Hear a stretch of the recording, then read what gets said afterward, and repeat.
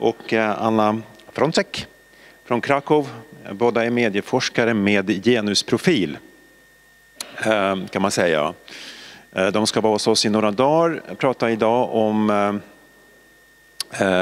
man kan säga homorörelsens bidrag till att vara en motkultur till det nationella konservativa antifeministisk, kan man säga, kultur som råder i Polen och har gjort de senaste decennierna eller lång tid tillbaka. Det kommer Urszula att exemplifiera med några filmer från 80-talet. Den första lesbiska filmen med mainstream-profil som har gjorts i Östeuropa på 80-talet. Imorgon för övrigt blir föreläsningen, får den en tydligare politisk nutida karaktär i mediehuset. Klockan 9.30 till 11 håller vi på där. Då blir det mera dagsaktuella frågor som rör yttrandefrihetens tillstånd i Polen och hur man bemöter den sortens liksom repressiva uttryck som alternativa sexuella eller alternativa familjebildningar, sexuella minoriteter möter i dagens Polen. Inte minst med hjälp av populära medier. Men varsågod Anna och Urszula.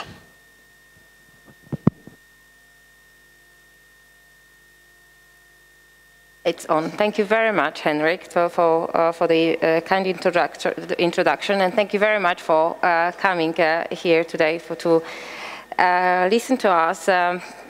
What we wanted today, what we wanted to say is to introduce a part of our research that's going on for years, for over decades, independently, but somehow our research meets together, so we decided that it's a good idea to deliver lectures together. But first of all, I wanted to thank the Dalarna University for hosting us, for wonderful cooperation and hospitality. Thank you, Henrik, and thank you, Susan, for making it possible. As you can see from the title of the presentation, what we wanted to do today is to talk a little bit about lesbian visibility and in contemporary Poland. But in order to do that, we go to the historical overview of. We will just look into the first lesbian mainstream film, and I will be introducing this first mainstream film that went through the big cinema theater in Poland, and I will talk a little bit about this. And surprisingly, it's not a Polish film, it's a film made by Hungarian director Karoly Mak. I will all explain this a little bit complicated connections. We will go into intertwinement between the lesbian history and national discourse, and a little bit think, we try to finish with the conclusion of what the lesson from the rewriting the history or writing as her stories, rewriting the history of from the perspective of non-heteronormative history. Well, what I would like to talk first is actually to tell you a little bit about this film. Just go. I hope I will make it. So it's Another Way. Egész másra nézve, a film by Karoly Mak. Well, it is Hungarian film from 1982. The name is Another Way. The title is Another Way. It is considerably different title from the Hungarian title because Hungarian title goes For Each Other. And the film is based on the novel from 1980 by Elizabeth Galgoczi, and the title of the novel is Within the Law. The Polish title was, the Polish translation of this film was Another Glance, Another Look or Gaze, Inne spojrzenie.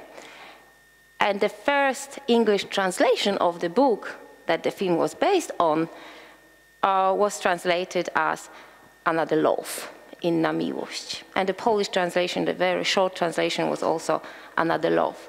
And when you think already at this very vocabulary, which I start from, Another Love, within the law, it indicates the basic scope of problem determined by the main theme. Transgression of heteronormative algorithm of desire, life project, relationship, social acceptability.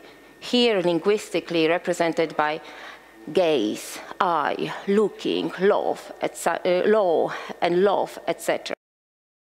What is the film about? I will show you about 10 minutes of excerpts from this film, but let me introduce you a little bit about the topic, and with all the spoilers, I'm sorry. It is, the film starts in 1958. It's Christmas, and it's Hungary.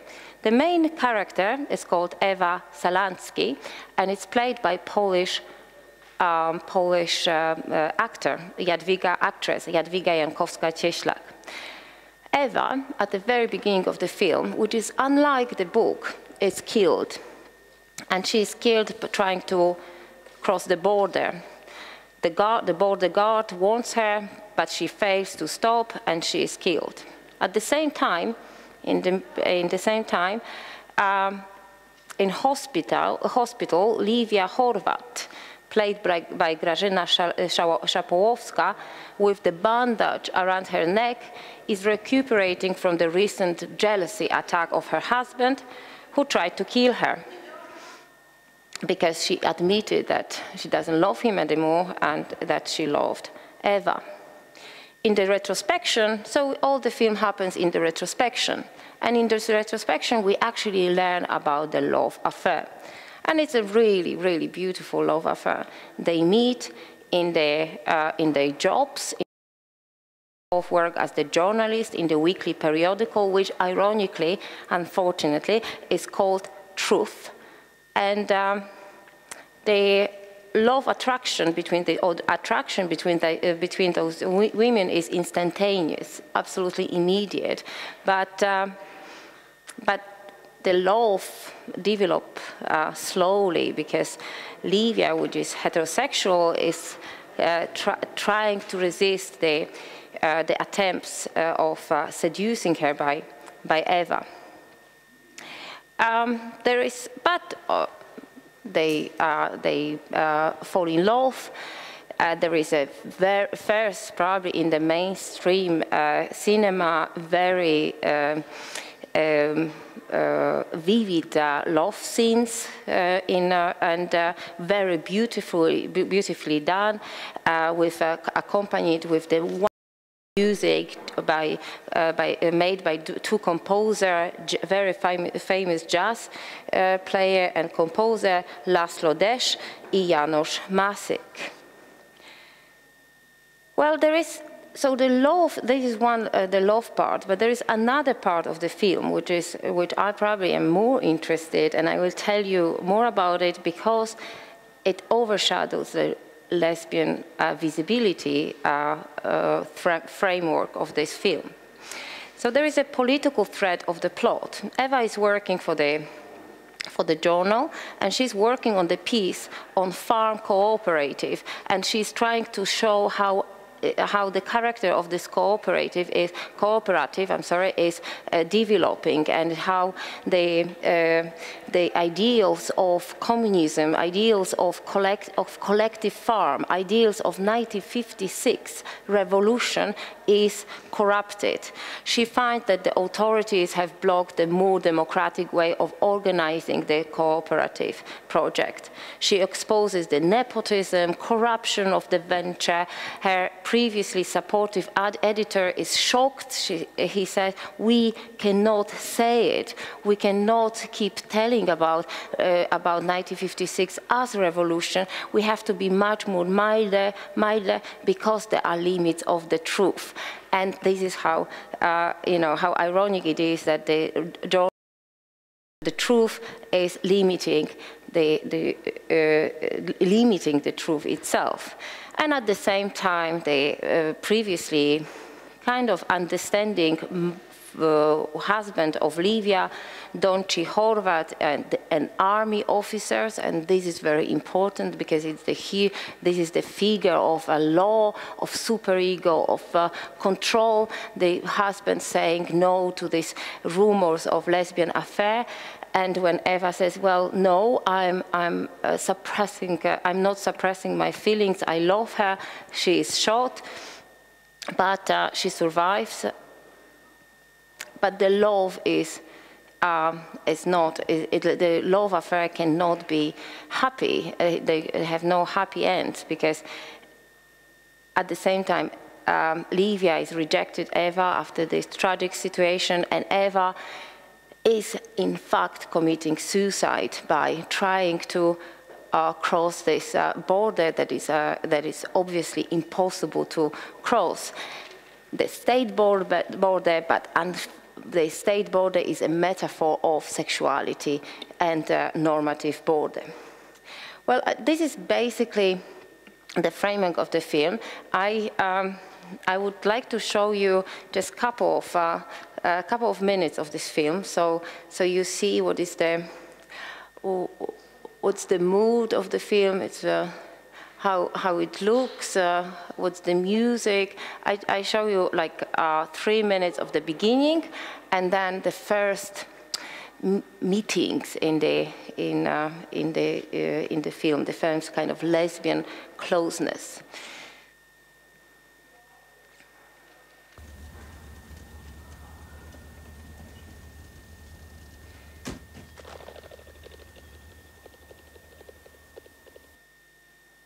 No, it's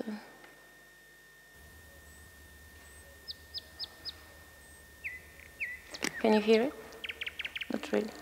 Szalánszky Éva.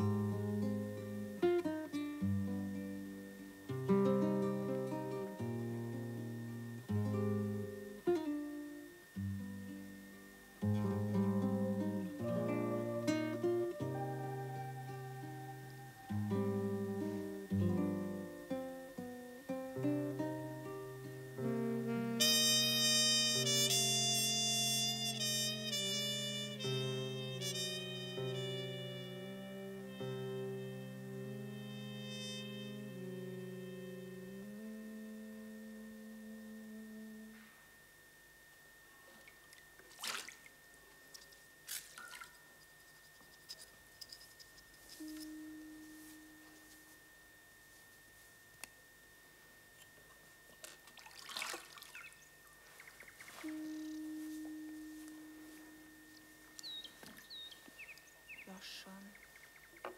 Vigyázz. Jó.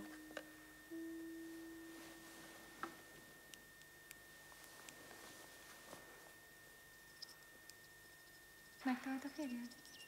Meghalt.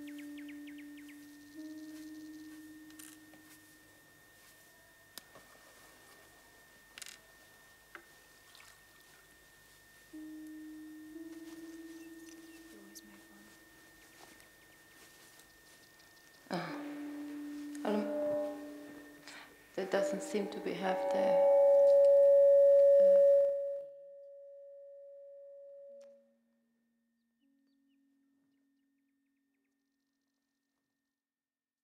I'm not sure that there are subtitles. Obviously there are subtitles because I don't really speak Hungarian, but it seems like not here. No. I don't know how we can fix it. Do you have any idea how to do that?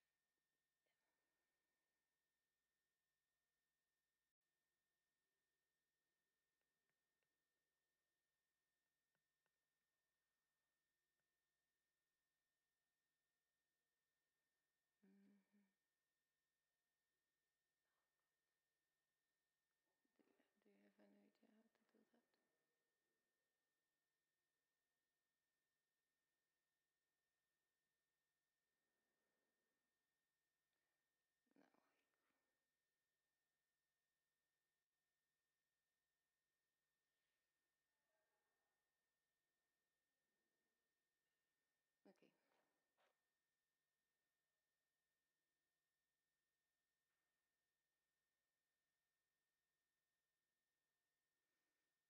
Well, I'm sorry, I completely spoiled it, but what I wanted to do is actually to show you a little bit about the aesthetics of this film, and maybe we can ask someone to come and help us with the subtitles, and then we can do it at the end. But I will carry on. But you can kind of feel that it is a little bit gloomy, kind of. We laugh in Poland. There is typical Eastern European film, very kind of with the music. It's obviously gonna be tragic. That is kind of pessimistic, but very poetic. But at the same time, we have straight away this tragic situation of a woman in the hospital. So we know that whatever will happen, it's kind of. It's rather going to be a tragic story that a happy ending, because that is actually, we will see straight away that it is a retrospection. And that is very serious. The other part which I wanted to show you is when they meet, and it's very famous, and it's probably the only scene that you can see easily on YouTube. The scene when they are the first meeting, the first lesbian closeness of these two women in the dark at night in the park, and there's kissing, and the police, a superego, a law, comes up and say, "What you doing?" And they say to Livia, "We will tell your husband if we see you again in this uncompromised position." So this gesture of treating women, adult women, as a child, and to Eva, they say, "And you coming with us," with kind of hint that is not the first time. And they take her, but they don't arrest her. It's kind of ritual thinking. Okay, we will tell you where is your situation. They separated, they scared, and obviously they promise that they're never gonna do again, at least Livia. And the funny thing is that in this second excerpt, which I wanted to show, is that they say, "What do you think? It is America here?" Like, meaning that these kind of things are not happening in Eastern Europe. These kind of things are not happening here. Maybe there. So again, this notion of borders here, us and them, you know, is reintroduced. So as you can see, it's very cleverly done. It's beautiful stories, and there is this intertwinement connection with politics. But you would think it is a lesbian story. It is a first mainstream film made by Caroline Mag, which is a very big name, very respectful director in Hungary at that time, comparable to Polish Andrzej Wajda. So so you would think he actually wanted to show something that is tabooed, something that is completely invisible, that his politics is very progressive. But my question is, really? And I wanted to share with you my suspicion that it's not really the fact, that what he was really doing is probably even worse than actually not talking about lesbian as at all. Well, definitely the film of Caroline Mak was meant to be a groundbreaking film for one reason: the fact that this revolution, this 1956 revolution, which was under complete spell of not talking about it. It was meant to be counter-revolution, something bad. But this film, as the first cinematic phenomenon, talks about 1956 as revolution. But all the time, this word revolution is used by lesbian, by Eva. So again, why it was allowed by, for example, censorship to do that? Well, a few facts before I go this and talk about, talk a little bit about this lesbian visibility / politics, what actually Caroline Mak wanted to do. Few Polish contexts, few Polish facts. Why there was the main actress of those two are played by the Polish actress. This is Jadwiga Jankowska-Cieślak, who actually in 1982 won in the Cannes Festival the Palme d'Or, and that is Grażyna Szapołowska, at that time and generally in Poland, very popular actress. There are two reasons why Caroline Mak chosen those two actresses, and those reasons. Not one reason is important. One reason is an urban myth. The urban myth goes that non-Hungarian actors wanted to play the role. It is absolutely not true, but you can even find it on internet, that this kind of myth repeated by people. It is not true. It is kind of, as I said, urban myth. The reason is that Caroline Mak wanted, and he hinted it, wanted to express his solidarity with Polish actors that at that time boycotted the mainstream cinema in Poland because there was a very tough time of the martial law. So, and especially within this martial law time, the end of the 1982, when the film was shot, and 1983 was particularly harsh for Polish actors or Polish actors milieu. So my idea and my hypothesis and my thesis, which I think is right, is that he wanted to express his solidarity with solidarity movement and with actors, and that it also goes with the politics of the film. How lesbian? So what? Let's talk about what is it about? It's here about lesbian. Why Caroline Mak, a very renowned, very famous director who has no idea about any kind of, he's not interested in really homosexual history, why he's taking up this theme, and what does lesbian means in this film? Well, I think that lesbians are, and here is the title of all our lectures, is here just a cover-up or dog whistle politics. Is it the right? Yes.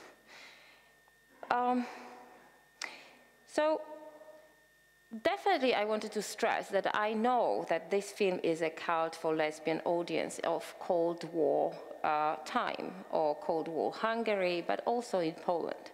It was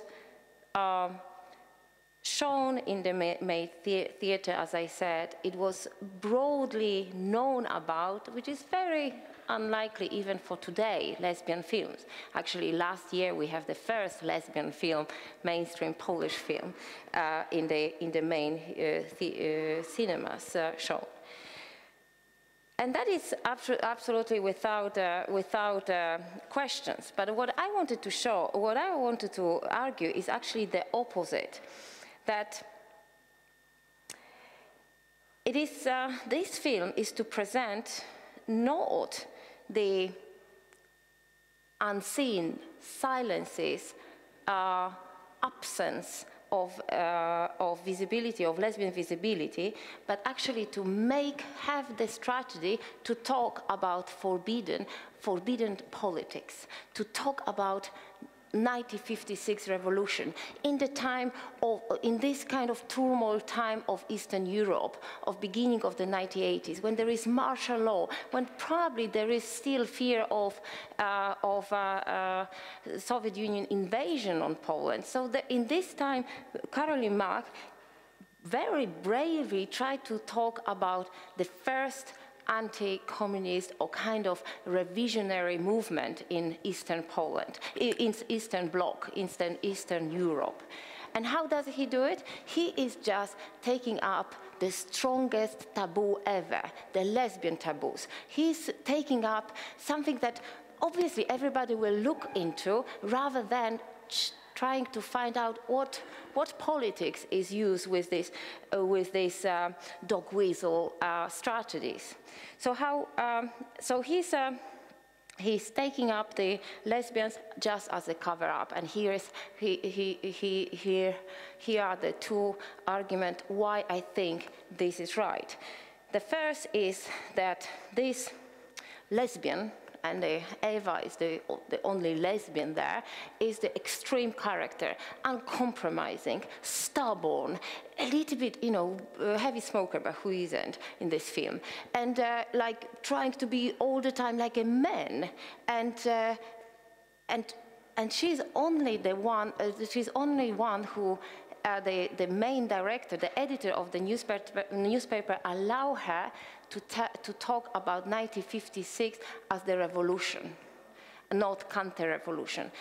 And it is almost impossible, taking into account the very severe censorship at that time, that it was actually allowed. And I think Caroline Mak knew that it is allowed if everybody will look at this film through the sexuality theme, rather the theme of what they talk about. And then, so that is this kind of usage of revolution as through this dramatic, drastic, extreme figure of lesbian protagonist is one thing that shows me that, okay, he wanted to talk about 1956. He wanted also, by employing Polish actress, he wanted to talk about solidarity of Polish context. The second evidence is subtler, and it took me several months to actually find out what is going on, because at this scene of cooperative, when Eva is kind of looking what's going on in this farm, they sing some songs. And I knew that it has to be something serious about these songs, because, there are a bunch of drunkards singing songs. And, like, how come the long part of the film can be devoted to these dubious sins? But then I found out that they sing not just drinking, let's get together songs, but they actually sing a Szekely anthem. And the Szekely are the Hungarian minority in Transylvania, and it's very politically complicated topic, because those are the Hungarian after First World War who stayed in Transylvania, and Transylvania was very serious, very nostalgic and important for Hungarian identity land, which was given to Romania instead of being left in Hungary. And Hungary is obviously, after First World War, a very disappointed state, the state that is left small and with a lot of minority left behind. So this Szekely anthem sung by the drunkard is another thing, another argument telling me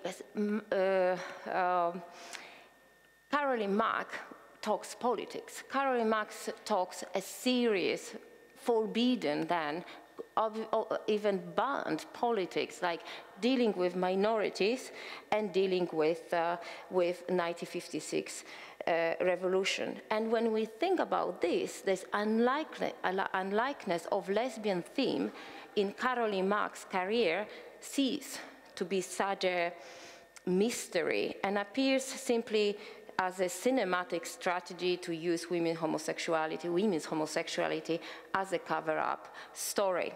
So lesbian there is just, the lesbians there are used, are actually invisible, and that is super interesting because when we look very closely, this increase of visibility is actually double coverage, is covering again, and rather than emancipating or discovering. And obviously, we can go into, and I was doing it in my research, we can actually see what would be the lesbian sign in cinema or in any cultural, any semiotic activity. And we can use, for example, a very old Teresa de Lorete's definition that lesbian always obliterates the boundaries of gender identity, not by denying it, or denying or either gender or sex, but by transcending them. And this cannot, nothing like this, nothing so clearly can be found as in the Caroline Mak film. The lesbian in 1982 film, the 1982 production is a completely failed project. Lesbian protagonist, despite the fact that it looks to be authentic and have authentic roots, because you remember this film was based on this Galgoci novel. And Elizabeth Galgoci was the writer, at that time the head of the writer union in Hungary, and she was closeted till the end, closeted lesbian. So she's actually writing about her. And so this authentic roots should give this film some sort of authenticity, and it does. But to what extent? But it does in some case, in some meaning. I will go back to that in a second.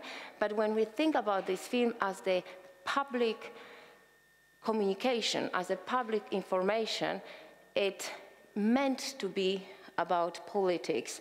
It meant, and lesbians were supposed to be only used as the dog whistle politics. Well, the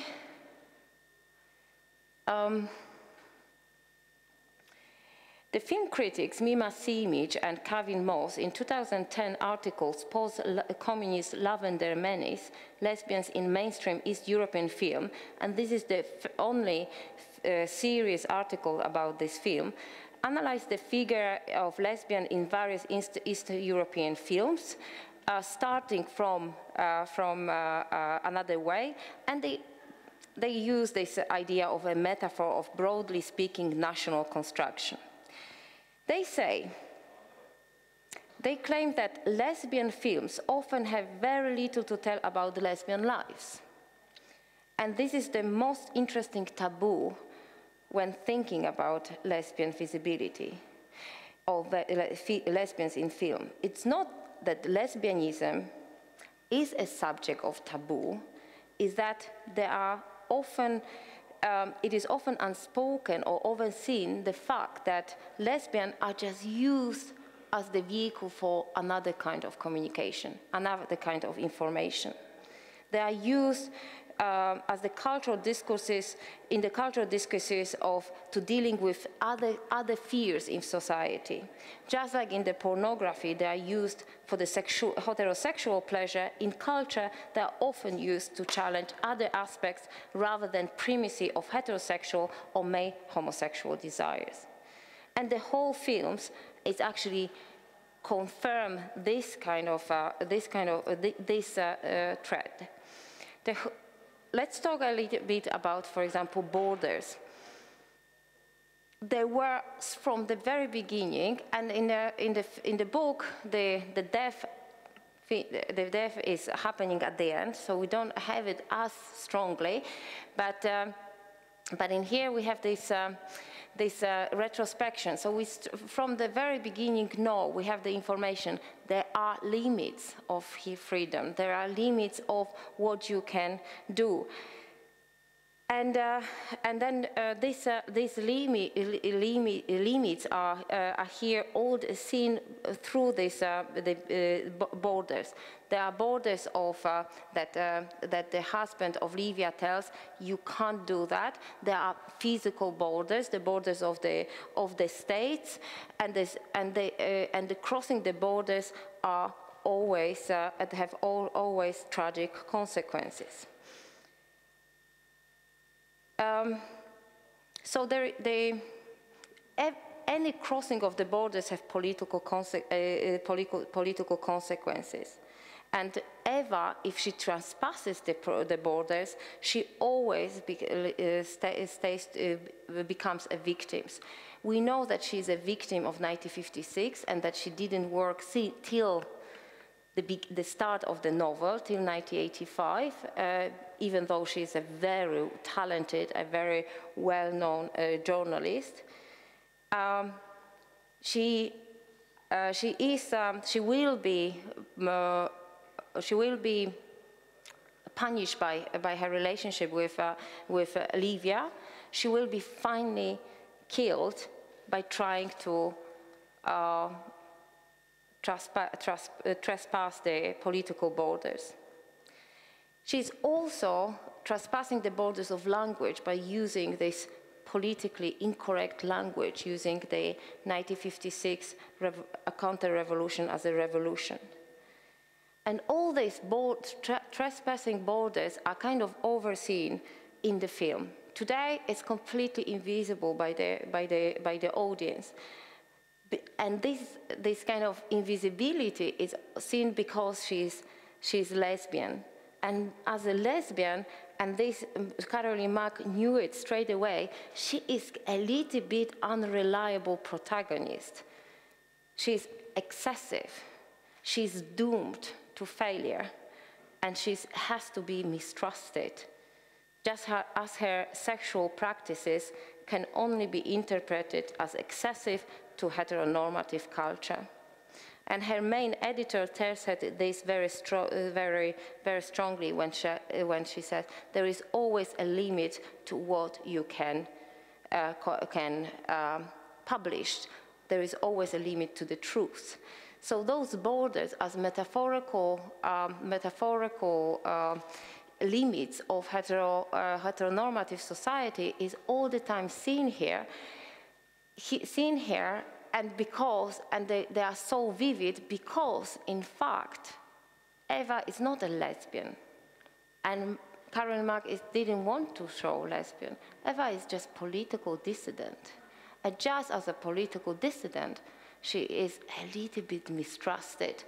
Because whatever is it, whether is it a good, on a good purpose or not, to be political dissident is always a very dubious, a very progressive, transgressive element.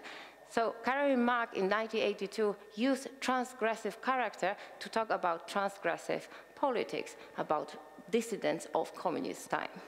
I think it's absolutely genius. But it's not that it's completely inauthentic, this film. Obviously, there is an authenticity. First of all, the authenticity of this film comes up when we talk about the book. When we go back to this 1980 book by Galgocci. She talks about her experience.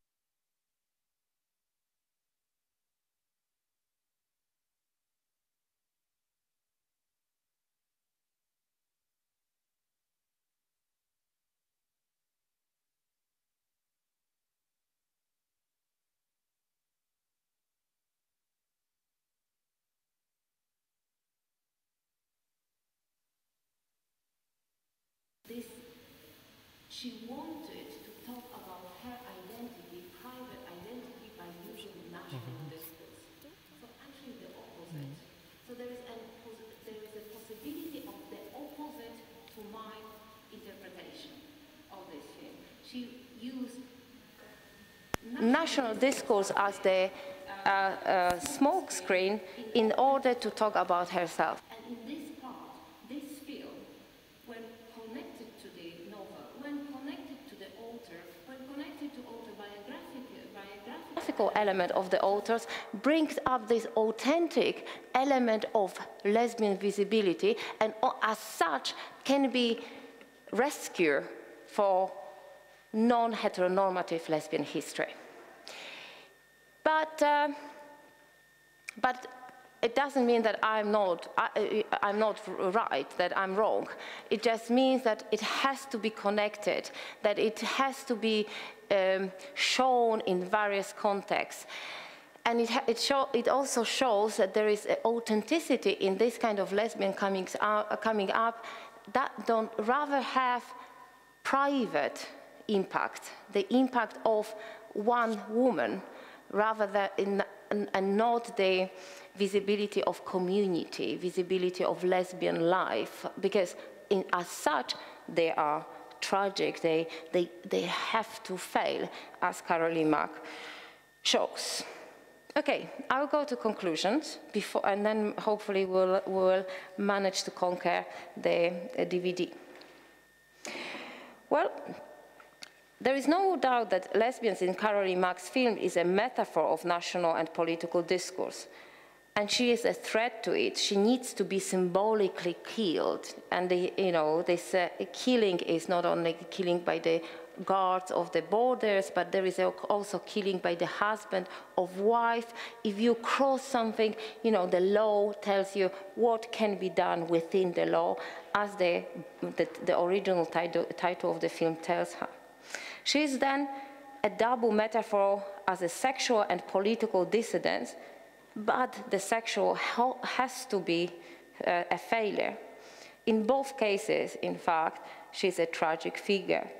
But, and when we wanted to talk rather about lesbian visibility and lesbian issue of what lesson can it be from this film, we can see that this representation of lesbians or monsters, the representation of fears of the other in society, as Jeffrey Cohen notes that one can understand a culture by the monsters it engenders.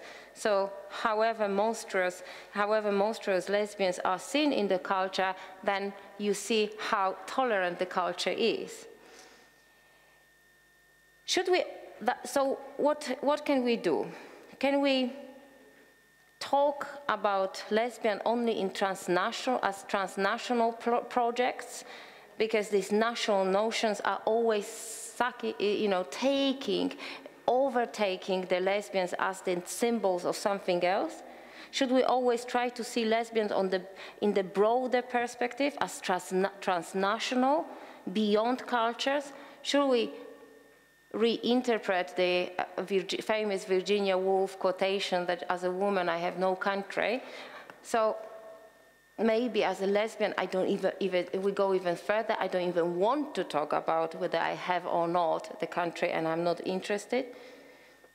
Well, however much I am tempted by this kind of perspective, transnational perspective, I know that it is the end route, and we actually will be talking about this on Friday. Transnational neglects national, and it's probably the reason why we are in various backlashes in various parts of Europe and the world.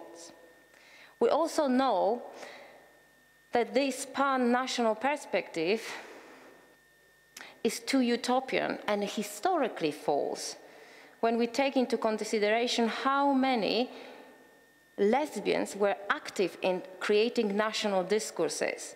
We will talk, Anna will talk in a minute about Maria Konopnicka in Poland. We can mention Cecilia Tormé in Hungary.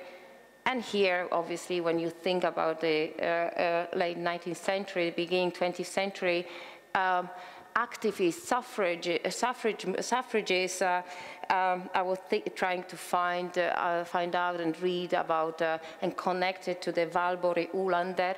But obviously, they are also part of the national discourse, and they wanted to be part of national discourse, nothing to do with transnational national history. So we have to make our own story. It has to be national. So the last sentence is that, what was my last sentence? I think it's, no, it's, I have it somewhere. Well, that was my last sentence. Deconstructing lesbian figure as a metaphor in nationalistic political discourse.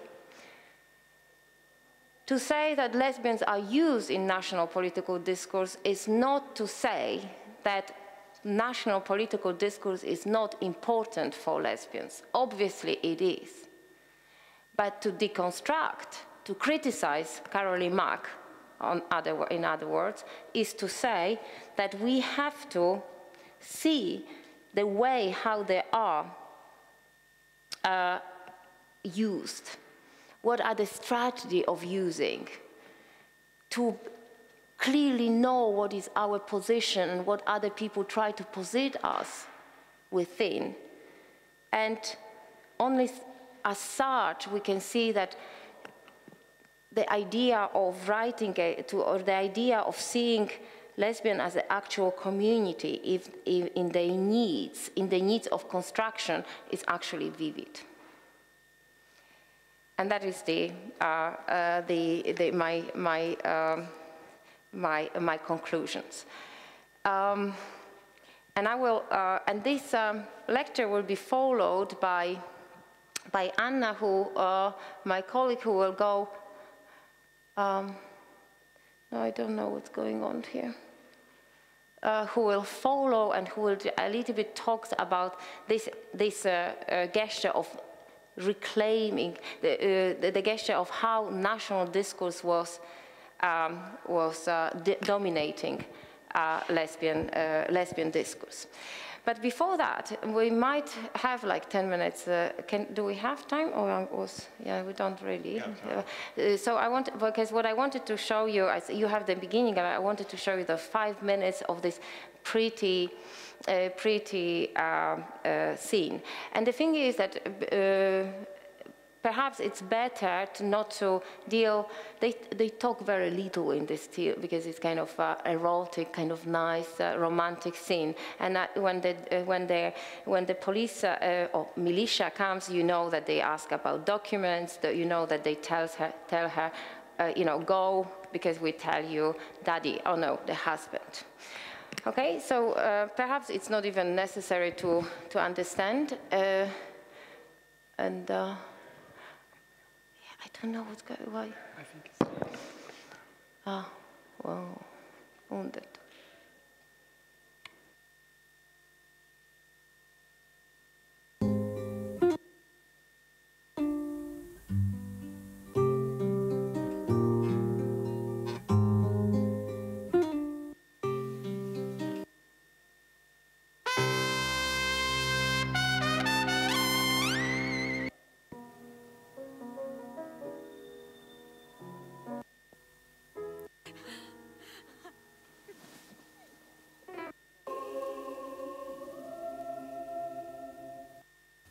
Semmi baj.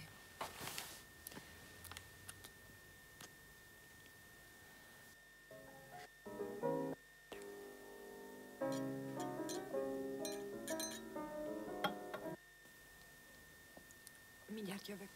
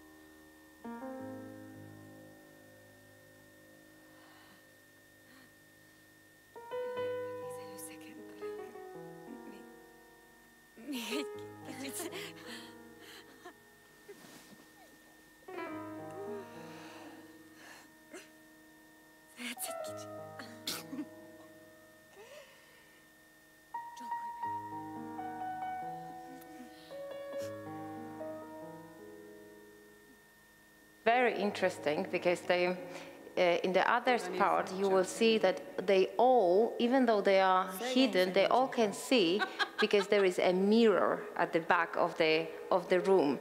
So it's kind of a public gaze is like not direct gaze, but kind of looking into, and one of the waitresses is also lesbian. So. And there will be a connection, and she will be the rejected one later on. And this is the most famous scene of the and used in all posters and. Rendőrség.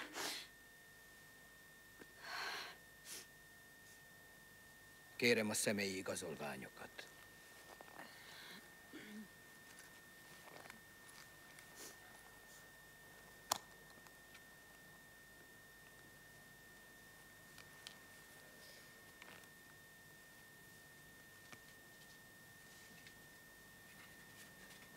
Happens. Like Caroline Mack is an amazing director. You can see this way of sensitivity. He can see, you know, what kind of the level of shame, of awkwardness of the situation, how they don't, and they also fear.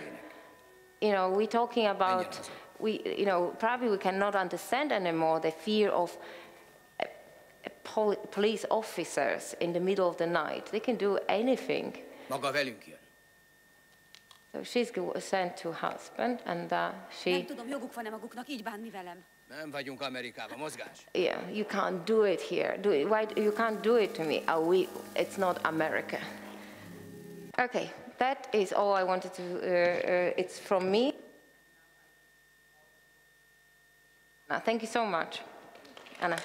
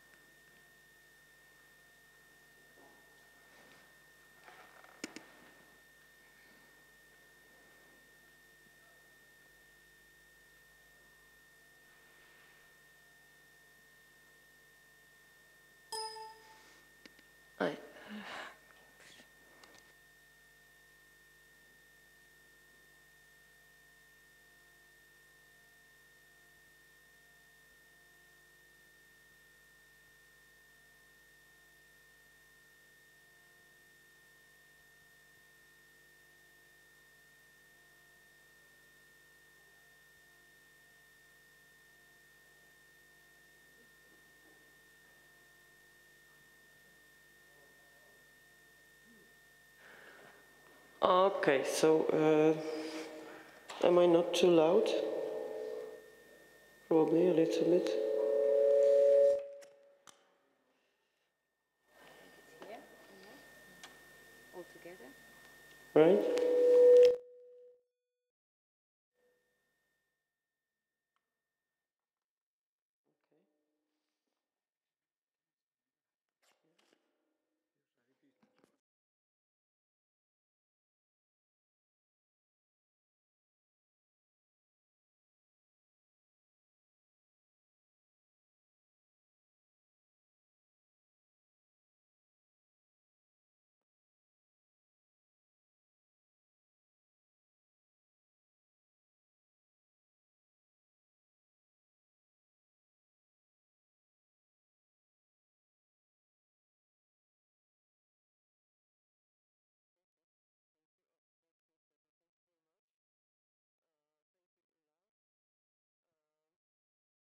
As you can see, actually I'm going to start where Ula stopped when she referred to Cohen and his monsters.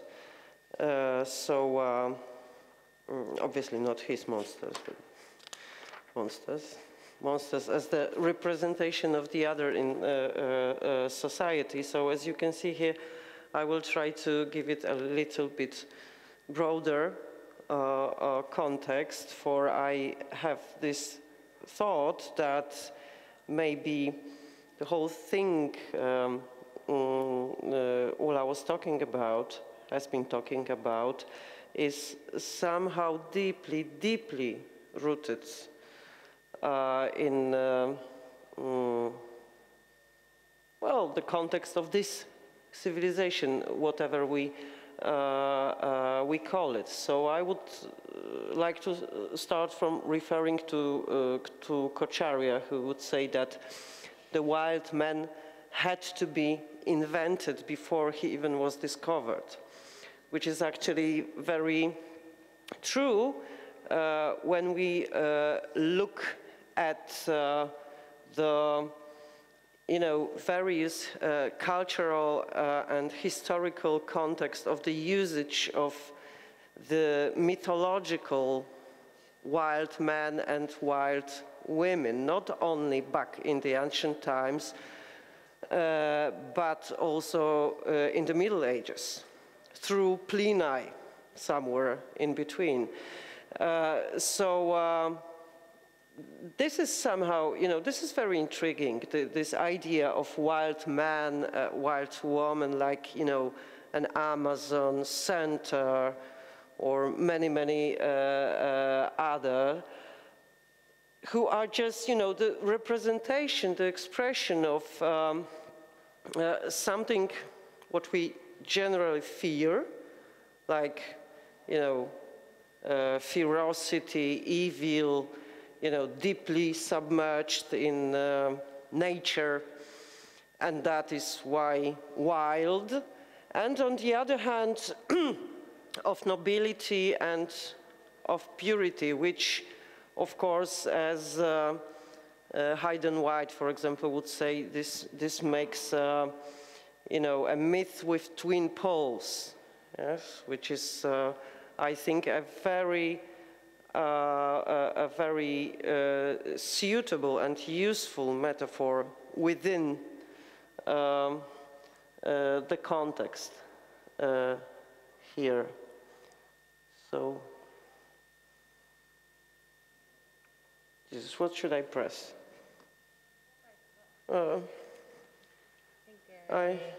Którym naciskać?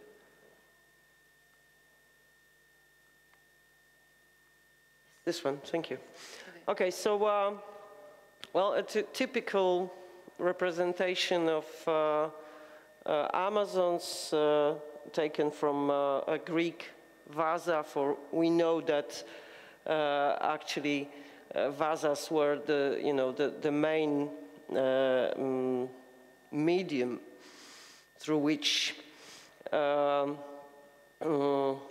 the Greeks actually informed the others about the mythological and themselves about mythological stories. This is also very, very interesting. What the Amazons were actually used for, yes, within the Greek society, within the Greek context. So, of course, there is a number of possible interpretations, and I'm, not pretending that I am giving the right one or the only one, but I think that they can also be looked at as, so kind of military monsters. This is what we see from the first glance. Yes, we think about Amazons as military monsters, and I think these three are quite essential here. Of course, certainly there are the others on the battlefield within the context of war, battle, military conflicts, fight, and so on and so on. Then the next thing is the transgression of sexual roles, which is quite obvious here. But I think that the most important thing here is that, you know, the destruction, the fear of the destruction of the social order. This is actually what the Amazons are used for within Greek mythology, because they are, okay, who are Amazons? Amazons are women invading public sphere, yes? And that is why so dangerous. This public sphere is traditionally all male, or only male, so everything is actually, whatever we think about, you know, within the framework of public sphere is all male and only male. So this is a, you know, a ridiculous figure, a woman who is actually fighting, and she is good at it, and she's dangerous. So she's a threat. That is, by the way, why Amazons within the mythological stories were, unlike other wild men and women, placed somewhere far away from the Greek borders. Yes, because usually the wild men and wild women of the Greek mythology were, you know, inhabiting some nearby places like mountains, forests, lakes, islands, and so on and so on. Now, Amazons were one of the very few exceptions. Yes? They live somewhere there, somewhere among Scythians, for example, yes? Or Ethiopians, very far away from here. That much we don't want this happen in Greece. So this was kind of very strong statement. Sorry for this, but I like my drawing so much that I decided to make it a part of the presentation, which is, I think, you know, it's nice to see something different from time to time. Okay, Labris, very intriguing thing within this story. They, you know, usually they are pictured on vases, for example. They are pictured brandishing Labris, which is, you know, double axe.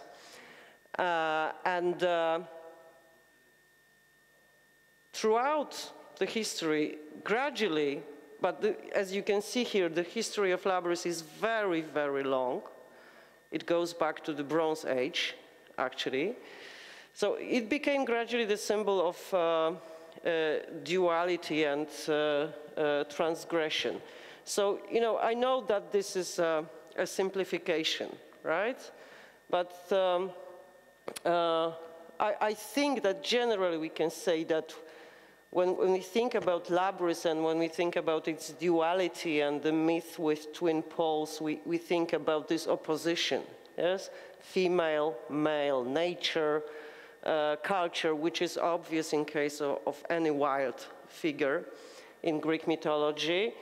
And then, of course, chaos and order. This chaos and order is definitely social, so has a social context. And originally, probably also military and political. And if we look even, you know, deeper and go back to, I don't know, 2000 BC, Crete, Minoan religion, linear B tablets, and so on and so on and so on. Then we see that Labris was not, Labris or Peleucus was not only the a weapon which was occasionally used in Greece. Actually, more often it was used by Persians, but it was also represented within this Minoan religion as the symbol of arche, probably one of the oldest symbols of arche, right? The Greek arche. Sometimes even Zeus was painted, presented with labris. On the other hand, of course, we have modern usage of labris, and the first possible connection is, of course, feminism. Back in the 60s, it became the symbol of matriarchal society, matriarchy, and so on and so on. Then, of course, lesbianism and the 70s, and probably it is, the best known modern usage of labris. But it was also used by Italian neo-fascists, for example, back in the 60s. So this gives us really interesting and dangerous melange of modern movements like feminism or lesbianism, and then neo-fascism, and all of it in the context of the Minoan civilization. I think it's. I refer to this. I use this labris story because I think that our memory, our cultural memory within the framework of civilization can be tracked basically back to the ancient times. And when we think about wild men and wild women and various monsters of Middle Ages, witches, the Plini races, they all represent, the threat. They are all some kind of, reference to our social fear. And we have been doing this, we have been thinking this as a society or societies for such a long time. Yes? And our modern history is just, like this, right? So no wonder we are still using this image of monster, and of course we are working on it. Yes?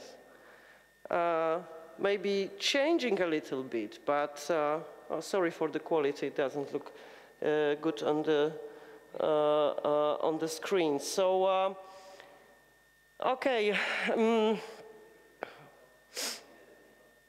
going back to modernity, I would like also to, show you a few examples of how actually, the national discourse, the national narrative can cover up the lesbian story, the lesbianism, or however we call it. Of course, there is a number of great possible examples,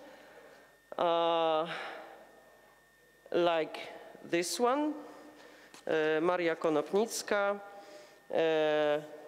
Actually, it all, the uncovering of homobiographies in Poland started not very long ago. Only, this book was published in 2007, and basically, yes, we can say this, that everybody, or almost everybody, or people who were actually interested in it were somehow referring to the rumors, moral chaos in life of this and that writer or poet or politician, but actually nothing more than that.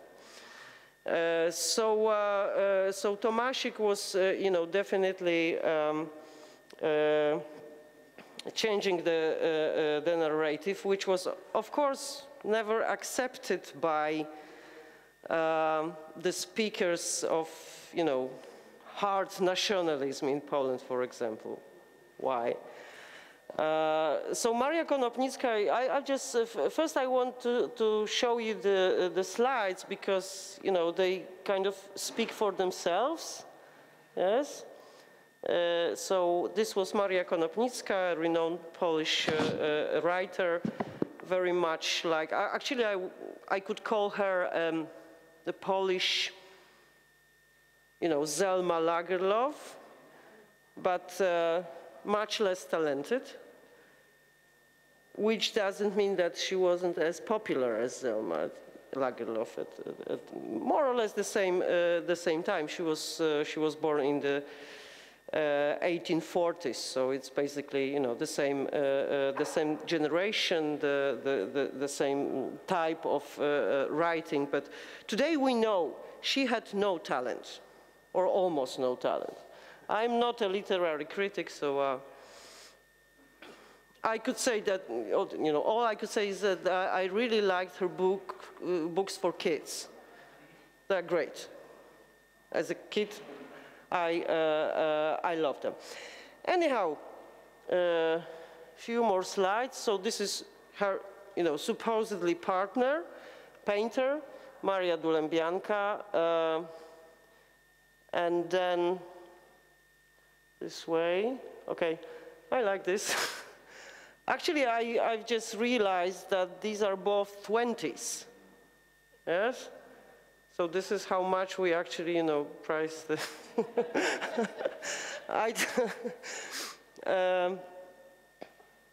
but that's true, this is a coin which was actually released back in 80s, yes, back in the socialist times.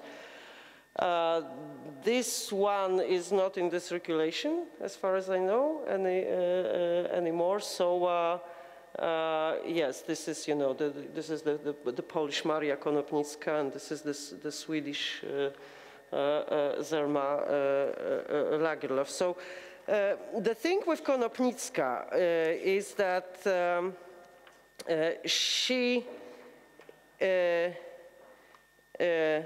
she was really popular, and she's still very popular in these nationalist circles, very far-right nationalist circles, for she is mostly known in Poland as the author of Rota, The Oath, which for many years was a kind of an unofficial Polish anathema, very, patriotic, not even patriotic, maybe nationalistic, very anti-German, basically anti-German.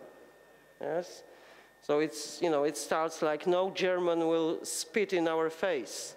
It's a very strong statement, and okay, it had a chance to be reasonable, at the end of the 19th century, but it makes no sense actually right now. Though it's very often, sung aloud by these nationalists and during their demonstrations. So, yeah, that's an interesting story. Anyhow, we already know that Konopnicka had a partner. Actually, of course, some people say that we cannot say it for 100%. I love the Polish Wikipedia, which states that they lived in possibly romantic relationship. I like this expression, possibly romantic relationship. And something have been speculated also, but this is not certain. Now, so you could, look at the pictures again and then think about, whether this Wikipedia statement is reasonable or not. I think it's totally unreasonable. But anyhow, her partner,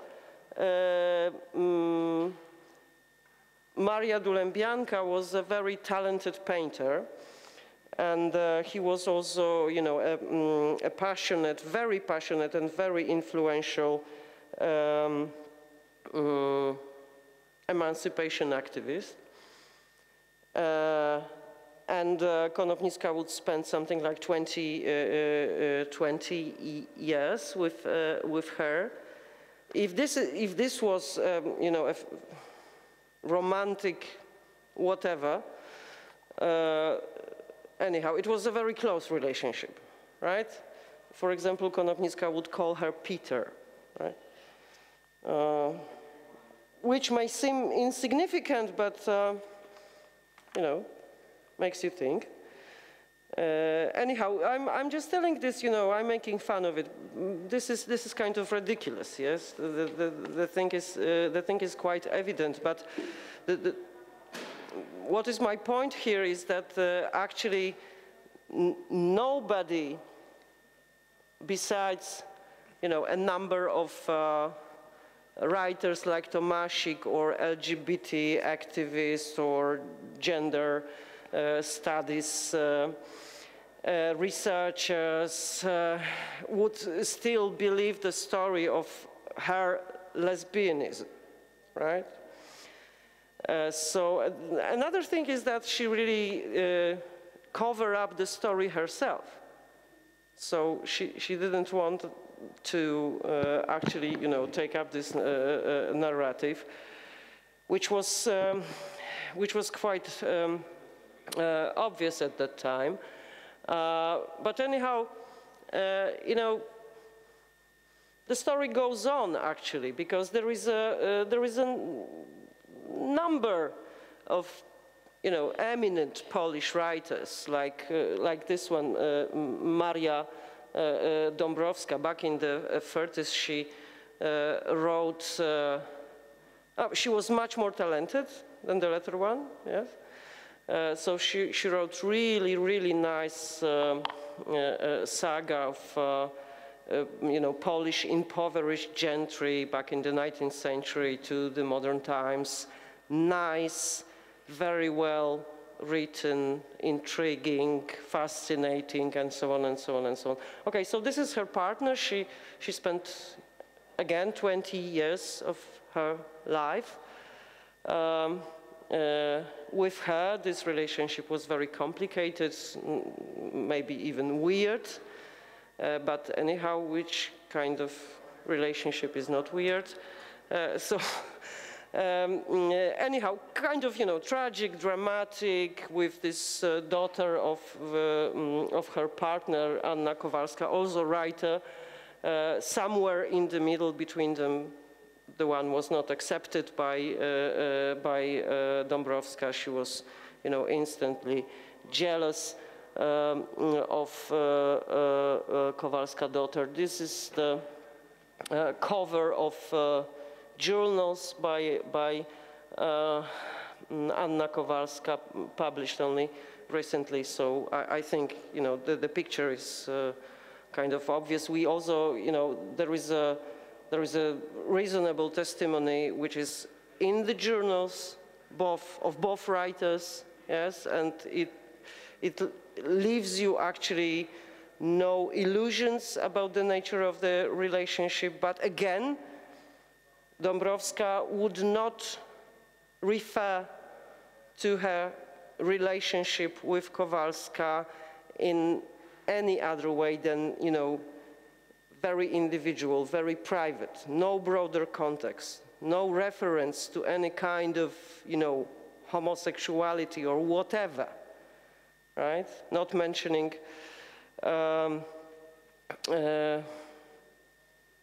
you know, any, you know, human rights, gay rights, nothing like this. This is out of the question. So, you know, if the writers themselves would like to use this tragedy and cover, right, up the stories with this, I don't know, patriotic, national discourse, and so on. So why, you know, the public opinion should do something else, actually, with their heritage, right? So the thing is that we've been discussing with Ula the question of visibility, yes? And our conclusion is that actually the lesbians are not visible because they, you know, their story is always covered with something else, right? So when you think about modern politics in Poland right now, yes, we have this very popular right now politician who is, you know, the first openly gay politician, and he's, you know, he launched a new party just a few weeks ago. The party is called Spring, and now he's, you know, promising the change, the social change, the cultural change, and so on and so on. So when he is mentioned in press, no matter whether it is a Polish press or a foreign press, then the first sentence is always the first Polish openly gay politician. Now, when lesbians are, you know, become a part of politics, like for example Maria Lempart, who was one of the leaders of black protests in Poland, right? So she was also an openly lesbian politician, right?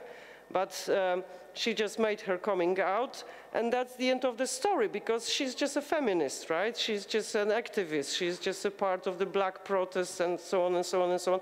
So nobody actually is, you know, still mentioning the fact that she's a lesbian. She's just one of those feminists, right? While he is an openly, you know, gay politician. Right? That is the difference. So our conclusion is that it's always, you know, covered up by something else, by some kind of dominant mainstream, a little bit more important discourse, even if it is a feminist discourse, for example. So still much more important. Right? Thank you.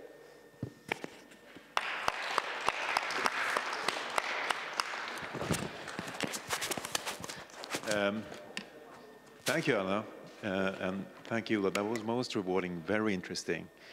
I have a question to you, to both of you. Do you think that another day would have passed the censorship in Hungary, or Poland for that matter, in 1982 with two men in the lead roles? Well, yeah, would it pass the censorship? Would it be possible to make the film?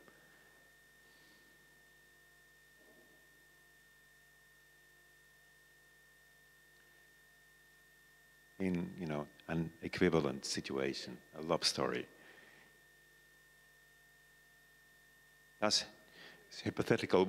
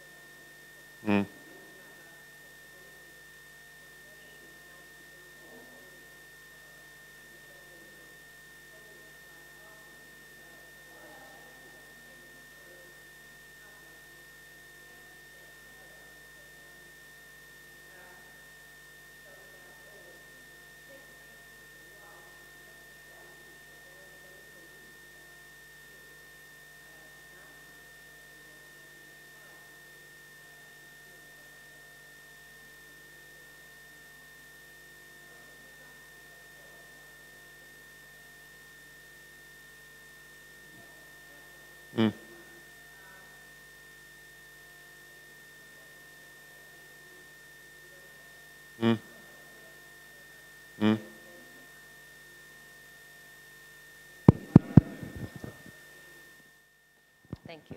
There are dissidents. Very interesting. Thanks a lot. Any questions from you? Okay, we are running out of time. Thanks a lot once more, Ulla and Urszula. You're all welcome to Mediehuset tomorrow at 9:30. We will go more into detail about the current day-to-day situation in Poland. Thank you very much. Thank you.